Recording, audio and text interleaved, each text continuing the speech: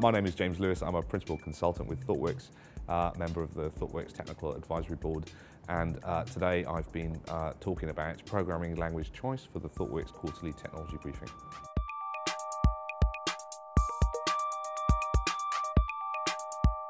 This talk was split into two parts. The first part was on the technical aspects of programming language adoption, so some history. I think that's would be useful for anyone who's interested in where languages have come from and where they're going in the future. The second part of the talk was on organisational constraints around language choice. So it's not just as simple as picking a language and going with it.